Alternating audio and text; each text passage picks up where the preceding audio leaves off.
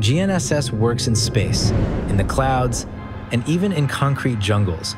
But underwater, it immediately disappears. When you're underwater, you completely lose the signal because the satellite signals cannot penetrate through the water surface. For swimmers and athletes, that's a real problem.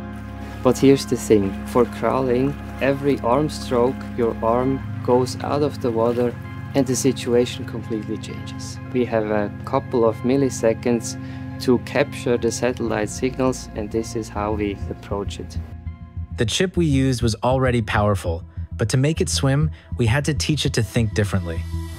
A key challenge was to figure out how the motion of the wrist of the swimmer relates to the body, and then to model that accordingly and estimate an optimal position.